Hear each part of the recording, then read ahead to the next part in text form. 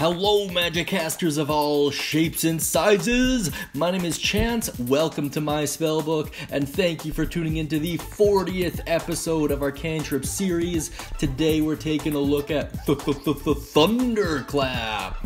Usable by the Bard, Druid, Sorcerer, Warlock, and the Wizard, and naturally through extension, anyone else with access to their spellcasting lists. And it is found in the Elemental Evil Player's Companion, as are many of our favorite cantrips. The mechanics are as followed. For your damage, you're going to be looking at a die 6, so not great, but not bad either.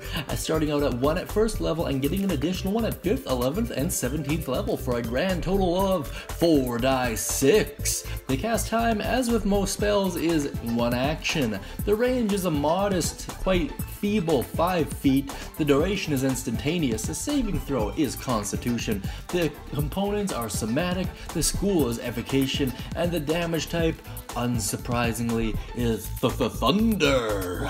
Now let's take a look at the full description so you can really get a feel for the flavor behind this spell, as well as just to make sure we're on the same page in regards to it. You create a burst of thunderous sound that can be heard up to 100 feet away. Each creature within range other than you must succeed on a Constitution saving throw or take 1 die 6 thunder damage. The spell's damage increases by 1 die 6 when you reach 5th, 11th, and 17th level.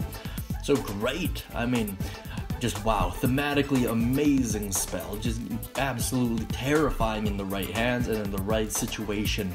That being said, let's take a look at some alternative uses here. The best one that I can think of is taking advantage of that 100 feet of sound to really alert our party members or NPCs that something's going down, or even to serve as a signal for a particular event or pre-thought out plan. Great spell, tons of flavor, and just fun to use. That being said, if you have any alternative uses or have any crazy stories involving Thunderclap, I'd really like to hear it down in the comments below, and as would everyone else tuning in. With that in mind, thank you so much guys, and as always, have a great day and happy casting!